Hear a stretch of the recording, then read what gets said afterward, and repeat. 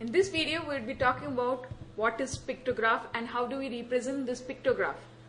Before going into the details of the pictograph, let's look at this table. What actually is this table all about?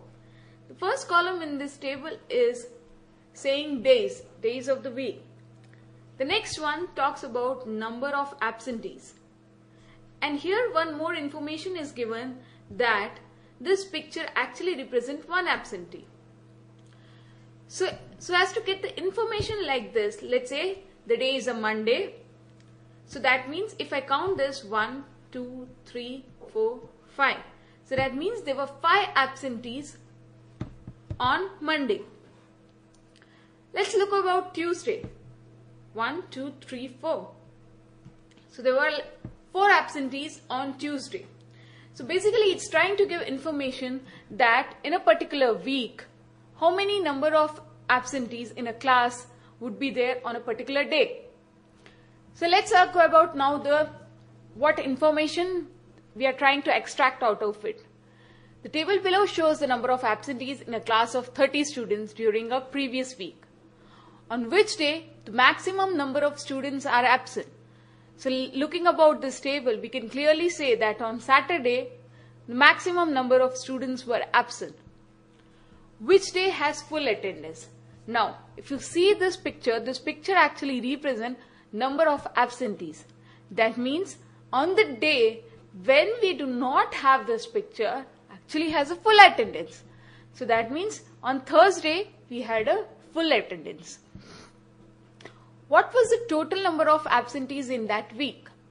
So that means we have to count for each day how many were absent, add them together and find out what are the total number of absentees in that week.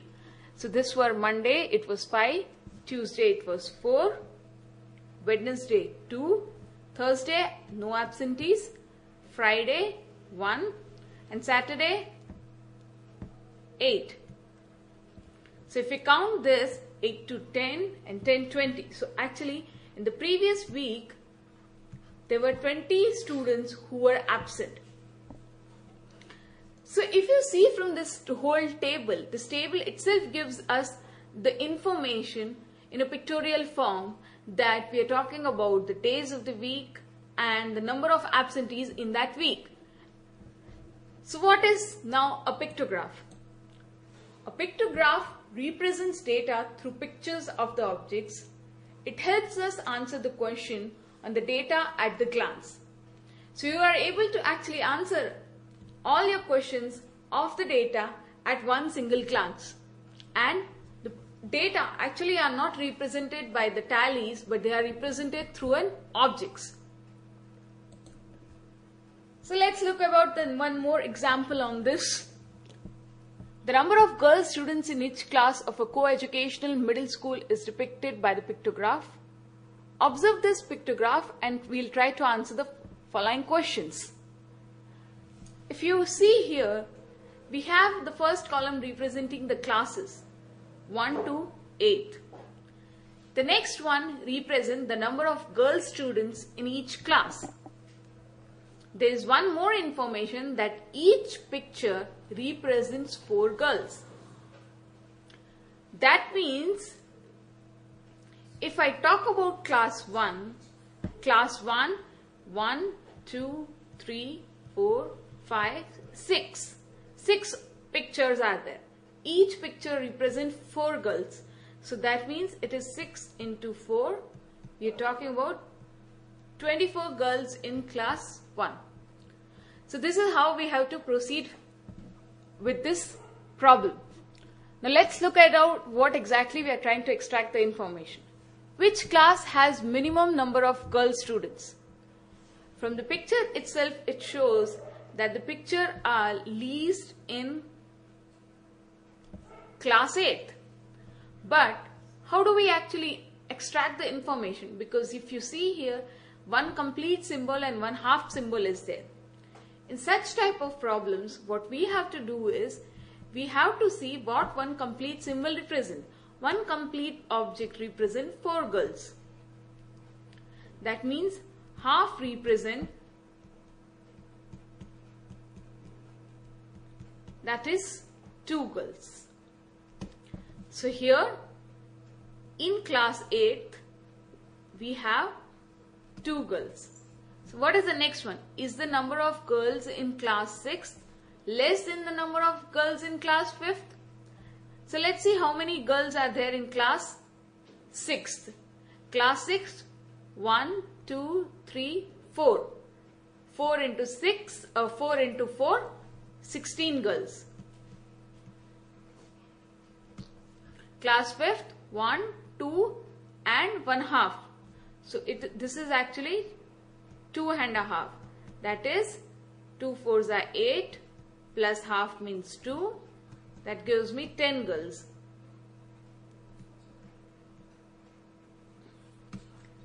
Now, is the number of girls in class 6th less than the number of girls in class 5th? So the answer is here no.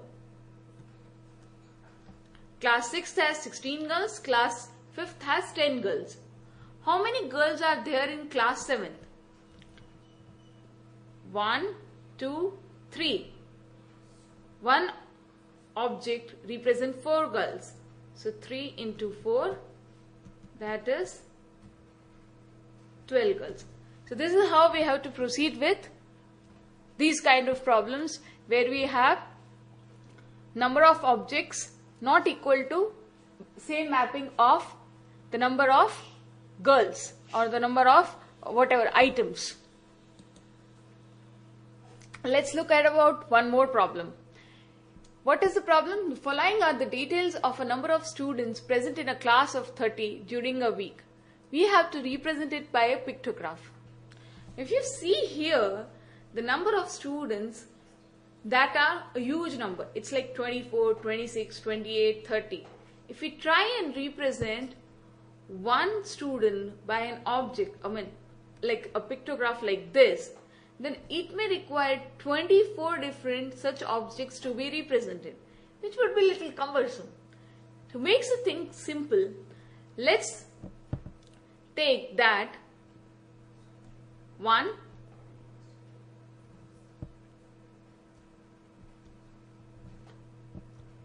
if I say like this, it may represent a 2 or a 3 or 4 or 5. It depends upon us. What do we assume? Let's assume here that 1 is represented by this, 1 student. If I have something like this, it means 3 students. If I have something like this, it means 2 students. If I have something like this, it means 5 students, and so on. If I have something like this, it represents 4 students. So this is how I have started looking at the problem. Now, what exactly it says? It says that on Monday 24 students were there. 24 students. That means how do I actually represent the whole number of students? 24 means I have to actually this is what is my 25. So that means I have to represent complete 4 objects to make it 20. So 1, 2, 3, 4. So complete 4 objects, 5 4s are 20. And now I have to represent 4 more students. This I can say as 20 plus 4. So I represent this 20 as complete. So here I am saying that the whole object of this actually represents 5 students. So I am drawing here 4 complete objects and 4 more. So I am drawing 1 more half object. Let's look about the next one. On Tuesday 26 students were there. To represent 26, I can say here 25 plus 1. That means I have to draw 5 complete objects. Let's draw that first.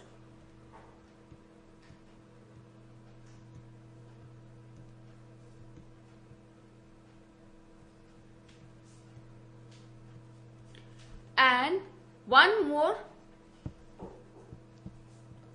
a half object. I'm representing 1 by this, so I have just put a circle here. On Wednesday there were 28, so this will again become 25 plus 3. So let's represent 5 more complete objects.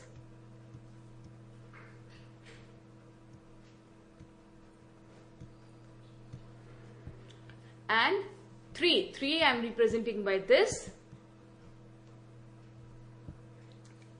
On Thursday there were 30 students, that means the whole attendance or complete attendance was present.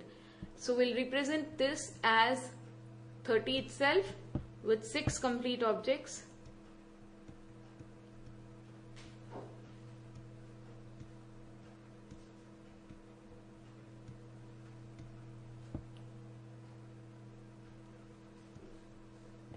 On Friday 29, that means 25 plus 4.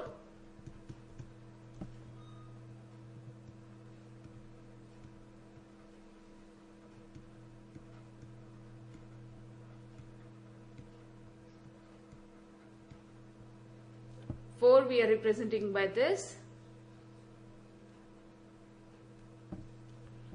And on Saturday it was 22, so 20 plus 2. So 4 complete objects.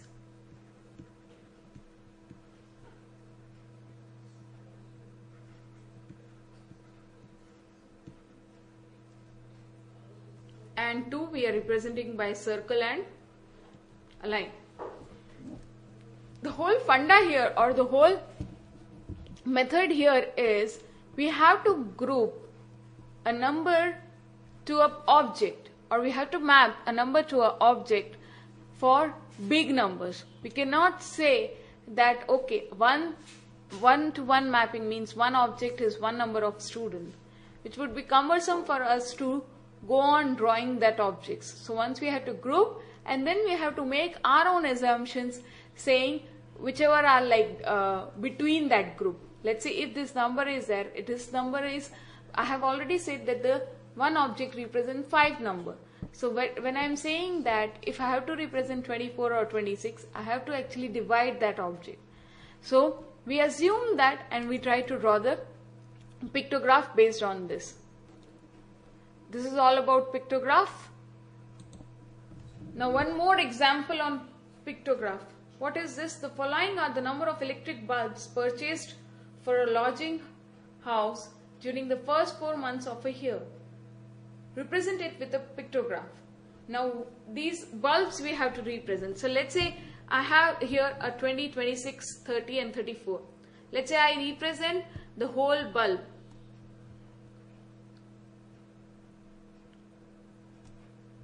The whole bulb with 5 bulbs. That means this one whole bulb object represents 5 bulbs. So that means in a January I need 5 4s are 20. So that means I have to draw 4 different such objects.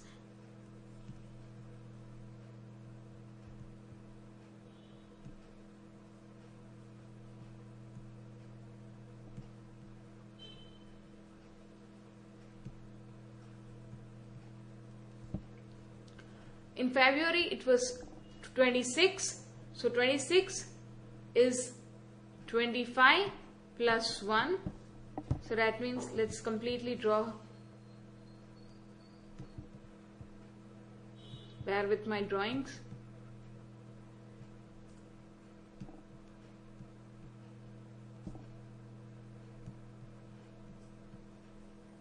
And 1, so 1 to represent 1, I may represent it by a line or by 2 lines. It's up to my assumption, but that assumption I have to make it clear. Let's say I'm representing this by 1 line.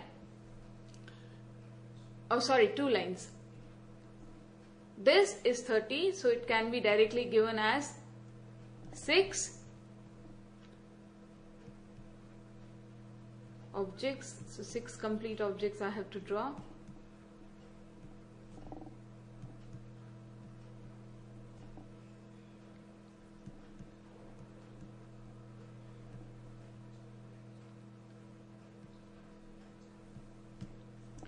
and in April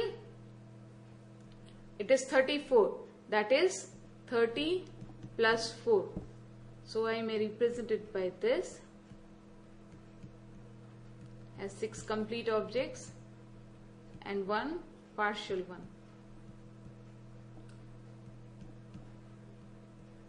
5, 6 and 1 partial one. So this is how we actually represent it with a pictograph. The pictograph representation is time consuming and at times difficult also. Yeah, it's true. If you see here, we have to actually draw an objects for each one. In the previous method we had the tally, which was like quite easy, but the main problem with the tally was it was not able to give the information of what exactly are we talking about. Here, by seeing the objects like a person or a watch or a bulbs or a face, you can actually say what object are we talking about, what information we are trying to get from it. So we have to find an alternate solution for it, which would be taken in the next consecutive lecture. Thank you.